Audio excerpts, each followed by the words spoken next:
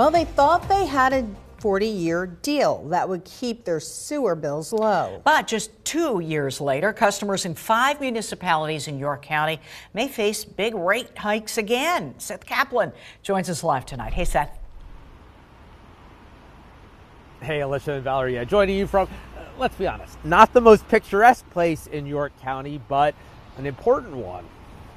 York City owned their own wastewater treatment plant. This wastewater treatment plant. York City made the decision to sell that, which had an effect on all the townships that use that. Manchester, West Manchester, Spring Garden, York Township, and North York Borough. All 5 realized their rates would go up. PA American Water was buying the system, but we came to a mutually acceptable agreement that we felt was a fair compromise for them as the owner and for our residents to ensure that they receive the lowest rate possible for as long as possible. 40 years. So you thought this was settled? We did.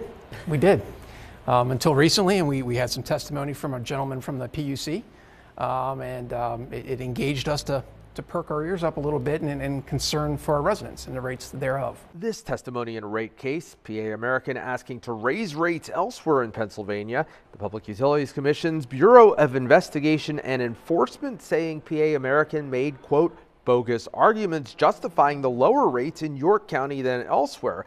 York municipalities say they just had good leverage, a genuine threat they would connect to other sewer lines if PA American didn't play ball. We came together and put ourselves in a pretty good situation.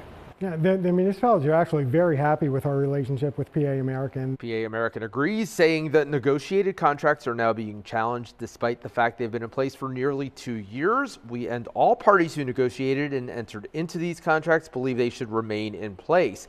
The PUC says its Bureau of Investigation and Enforcement doesn't speak for the agency, and commissioners will make their decision by August 7th. We have a 40-year agreement. We'd like to keep it that way. And simply put, we want to be left alone. Kelly Kelchin.